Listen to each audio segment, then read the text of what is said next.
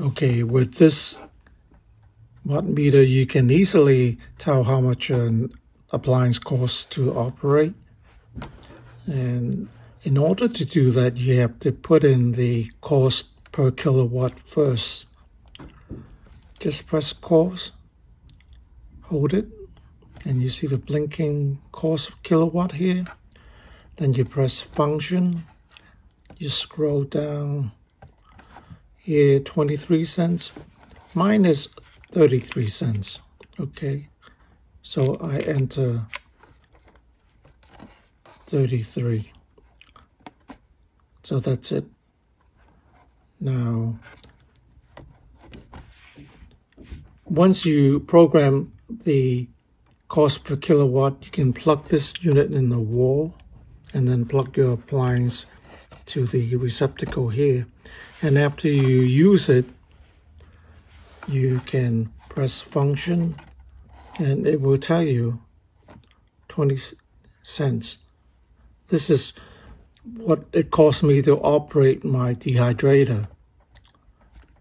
Okay, I use the dehydrator for 9 hours, 52 minutes, 0.632 kilowatt, and the voltage in amp is not displayed when it is unplugged into the wall, but it tells you during your appliance usage, the low wattage is 18 watts, and the highest wattage consumed is 66.7 watts.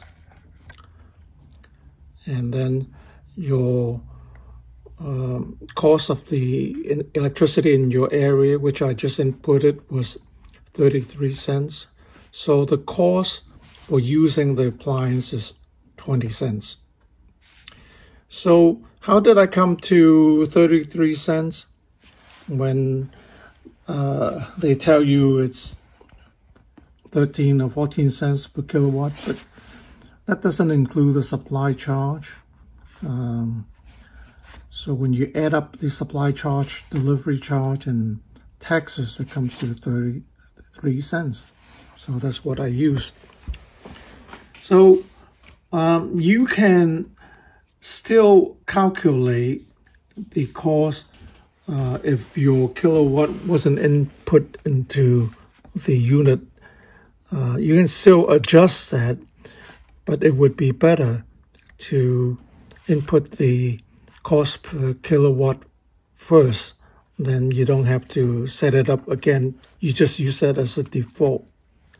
So that's how you use this unit here. Because a lot of times when an appliance says it's 100 watts, it doesn't always use 100 watts. In my case, the dehydrator has a label on it saying it will use 96 watts, but in actuality, it used only 66 watts maximum. And for the duration of the usage, it costs 20 cents.